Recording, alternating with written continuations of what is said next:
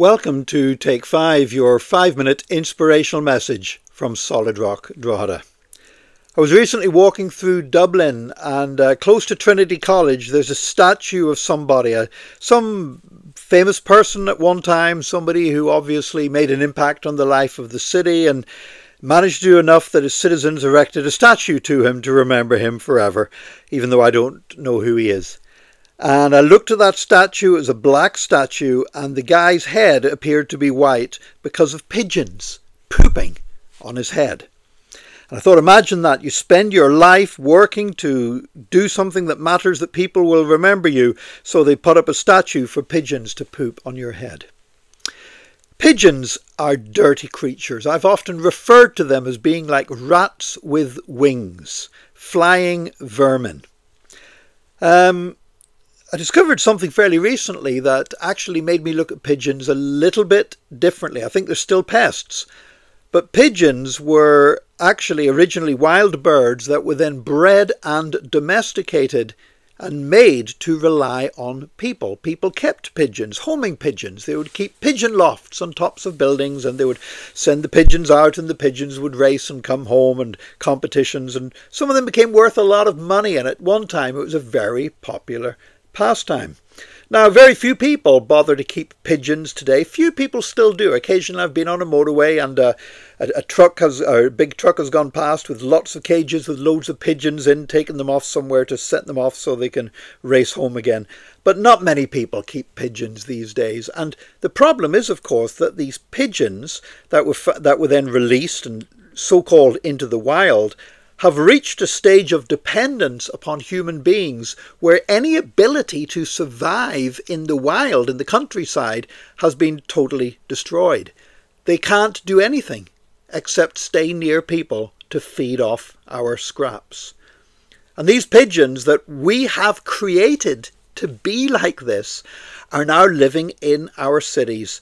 And they've become pests, and we don't know what to do with them. Sometimes they're chased away, sometimes people poison them and everything else. But we created them. It's not the pigeons' fault. We created them to be like that, and now we find them pests. You know, that caused me to think about some of the people that I have encountered in life that I've sometimes, to my shame, viewed as being just annoyances, as just being dangerous, as being pests. And I've realized as I've got to know some of these people and tried to help them and worked alongside them that very often these people, like the pigeons, were used and cast aside. Somebody exploited them. Maybe they were brought up and they were used by drugs gangs. Maybe women were used as objects of desire. But a lot of people, a lot of young people have been used and cast aside, and they've been left in a place where they're unable to survive on their own resources and have to be pests to others because they don't know how to do anything else.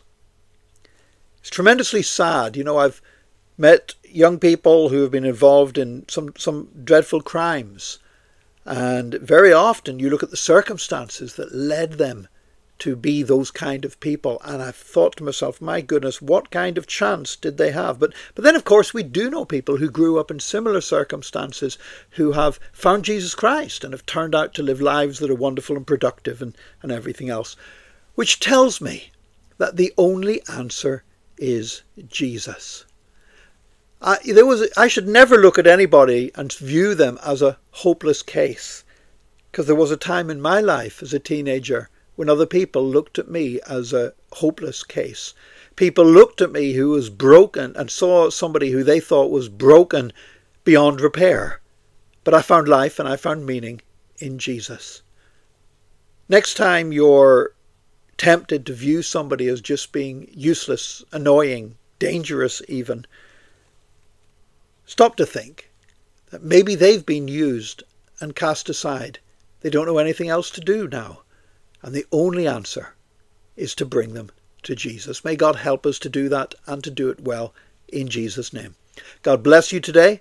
Join us again tomorrow for another Take 5, your 5-minute inspirational message from Solid Rock, Drogheda.